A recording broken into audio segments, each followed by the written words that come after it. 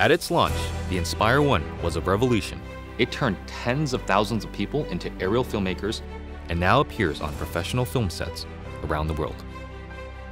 The Inspire 2 builds on this foundation, empowering filmmakers to be more creative than ever, whether flying as a team or operating as a single pilot.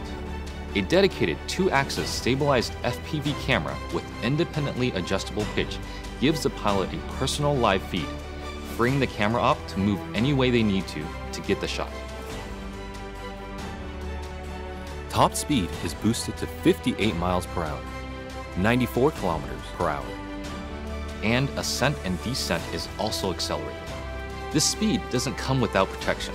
DJI's unmatched flight autonomy system comes to the Inspire 2, bringing with it an extended range of close to 100 feet, meaning faster flight with protection from what it can see.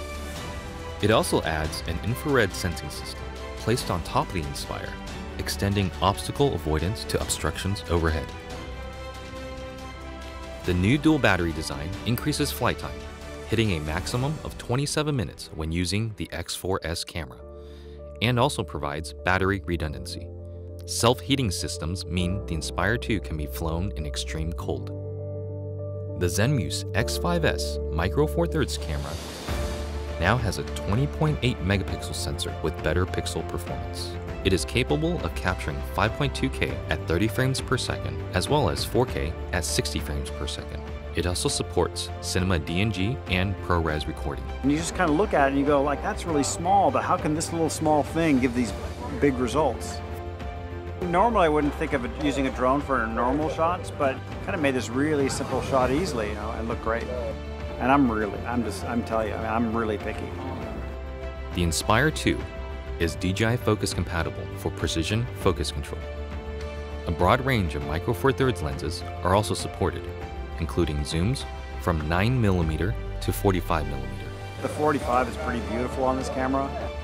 We use that a lot for close-ups and has a great depth of field and just makes me feel like, you know, that's kind of cinematic for me. The Inspire 2 image processor, known as CineCore 2.0, offers cinema DNG, ProRes, H.264 and H.265 recording onto a detachable PCIe SSD drive with a maximum read and write speed of 6 gigabits per second or a micro SD card. ProRes is a widely used delivery method for post-production, offering flexibility for editing while not compromising image quality. But to get the absolute most out of what you shoot, the Inspire 2 also captures RAW. Acquiring content on RAW just gives you more information to work with in your post-process. The RAW native cinema DNG format gives you the most dynamic range possible of that camera. It basically takes full advantage of the sensor and everything that it can see. There isn't one shot that we compromised for detail, for color purity, for separation of images, for black, for low light detail, highlight detail. Boy, I never could have told you that this particular footage came from a drone. It's just too good. New intelligent modes, including Spotlight Pro and Profile, make cinematic shots easier for production teams and even for single operators. Spotlight Pro keeps the camera locked on the subject, rotating beyond 360 degrees to fix the target in frame as the Inspire flies.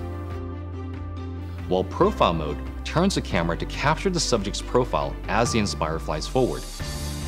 By maintaining forward flight, obstacle sensing systems are able to protect the aircraft. The onboard FPV camera separates the flight view from the main camera view, effectively giving the Inspire 2 a dedicated tap fly camera. Just tap on the screen to fly in that direction and focus on camera control. During return to home, the primary camera with a maximum sensing range of 200 meters is used to effectively avoid obstructions. Live TV broadcasting has also been enabled natively through an optimized broadcast mode that streams smooth video at the 1080i50 and 720p 60 live broadcast standard. The Inspire 2 brings better quality images, more power, and more intelligence to professional aerial filmmaking, setting the stage for more filmmakers to take to the sky.